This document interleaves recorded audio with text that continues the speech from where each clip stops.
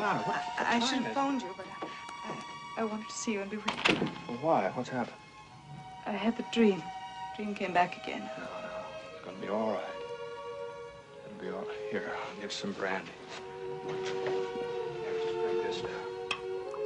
Yeah, just like medicine.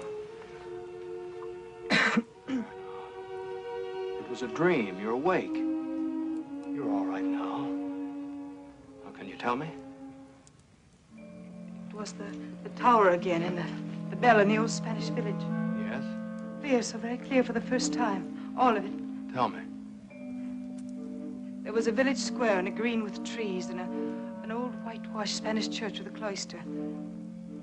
Across the green, there was a big gray wooden house with a porch and shutters and a balcony above. A small garden and next to it a livery stable with old carriages lined up inside. Go on.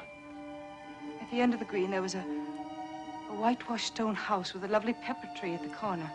And an old wooden hotel from the old California days. And a saloon, dark, low ceilings with hanging oil lamps. Yes. It's all there. It's no dream. You've been there before. You've seen it. No, never. Madeline, 100 miles south of San Francisco, there's an old Spanish mission.